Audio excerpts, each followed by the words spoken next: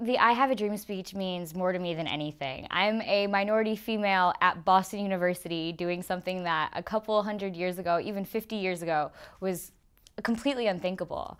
I'm a biracial female at that as well, so my parents definitely blurred the color lines a lot.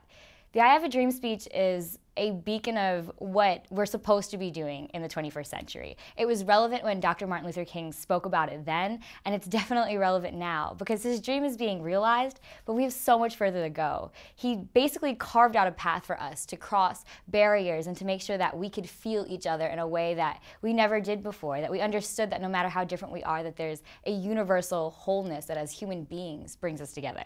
And so now, more so than ever, it's just our goal to continue that because, you know, maybe it's an ignorant statement here or there by a classmate or a peer about some racial stereotype, but there are definitely underlying things today that make it so relevant and so important for us to remember that although we've come a long way and that he set the precedent, that we still have so much further to go. And I'm proud as a BU Terrier to say that I'm going to the very school that he became Dr. Martin Luther King Jr. at. So I'm definitely somebody who holds it dear in my heart and definitely wants to continue to live it out in my life.